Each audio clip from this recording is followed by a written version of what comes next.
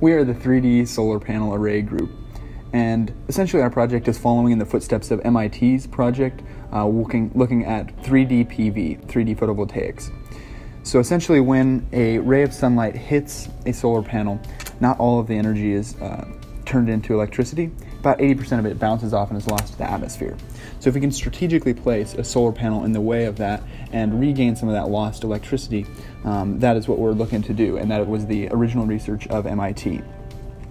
So what our project is producing a modular and adjustable system that allows us to do future testing on 3D photovoltaics and find optimum angles that are able to produce the highest power output per footprint area.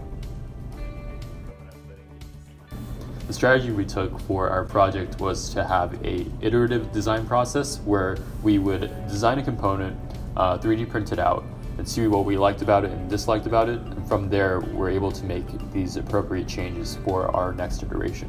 And so this iterative process was the process that we took throughout the entire project for each of our different components. For our design, we had three major components: the hinge, which allows for the movement of the panels, the housing, which holds and secures the panels in place, and the clips, which electrically connect the panels together.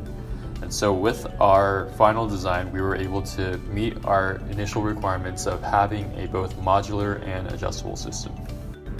The design and manufacturing of this prototype made up the first stage of this project. It's ongoing, and the second stage is going to consist of a research portion. That'll be continued on by Trevor as his graduate thesis, and what he's going to be doing is mainly looking into the research of this, and by plugging in the possible arrangements of this prototype into a computer simulation, he's going to be finding the most optimized geometric configurations.